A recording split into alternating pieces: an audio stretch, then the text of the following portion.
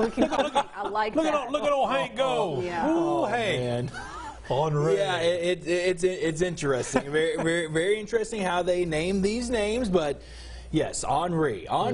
Yeah. It's hard. I got to get it in my head. And my intuition tells me that we are now reaching around peak hurricane season, Yes. even though it's been pretty quiet leading up to now. Yeah, so we had Elsa beginning of July, and Yeah. after that.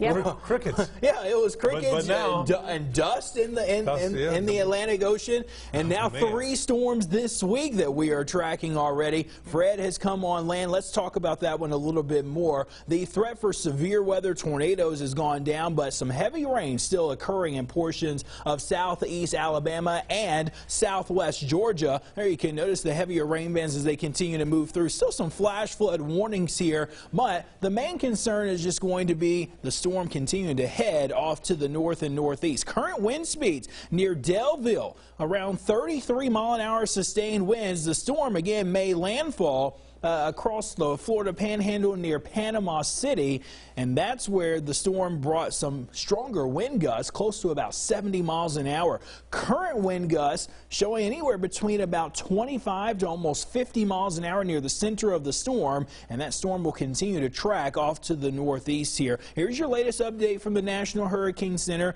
We're still at a tropical storm, but not by much. Wind gusts are still embedded close to about 50 miles an hour and moving a bit faster at about 10 to 15. So this will weaken to a tropical depression. The main concern here is just going to be some heavier rainfall across that region. Let me take you also to Grace, where we just talked about where they've been dealing with some big problems in Haiti, the earthquake from over the weekend.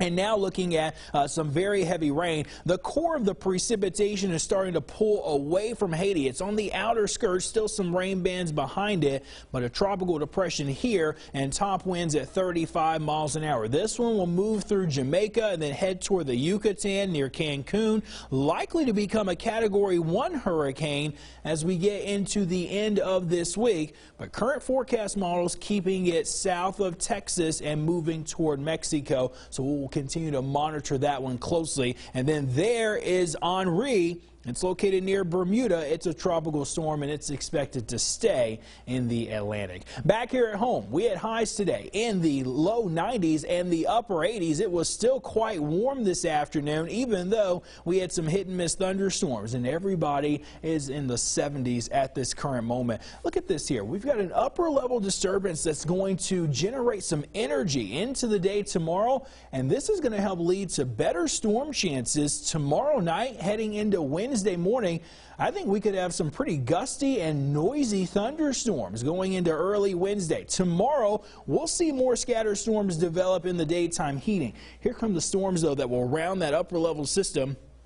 They'll come in from the Red River. There's 8 o'clock storms approaching near the Metroplex. Then they start to move in late Tuesday night, heading into Wednesday morning. A broken line of some pretty heavy thunderstorms will be possible, maybe even a few severe warnings. Main concerns probably going to be gusty winds and some heavy rainfall. But if this verifies, some of us could pick up maybe 1 to 2 inches of rain on top of what some of us have seen in the last few days. So we're going to keep the storm chance around through at least Wednesday. It's isolated Thursday, and the heat is on toward the end of the week, which will feel even more humid if this rainfall verifies. Deep East Texas, more storms tomorrow, and then increasing again into Wednesday. All right, Marcus, thank you. Sports.